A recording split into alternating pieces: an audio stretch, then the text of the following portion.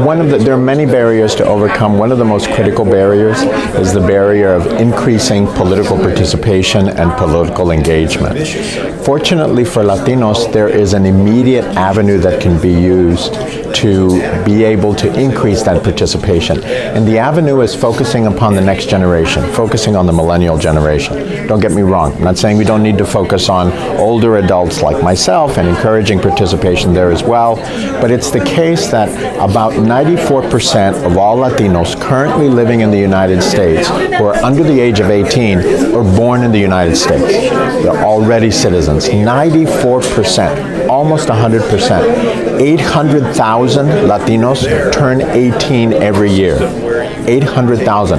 That is a group that is ideally positioned to be mobilized, to be registered, and to be civically engaged through organizations, through leadership training programs, through colleges and universities, through community-based organizations, any way that is available.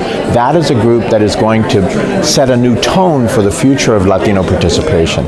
As those of us who are older leave active political participation, they have an opportunity to take up that space. If we can focus a lot of our current efforts on training that next generation, encouraging that next generation, empowering that next generation, I think we're going to set ourselves up as a country to have a country that has more democratic participation than we've seen in over 100 years.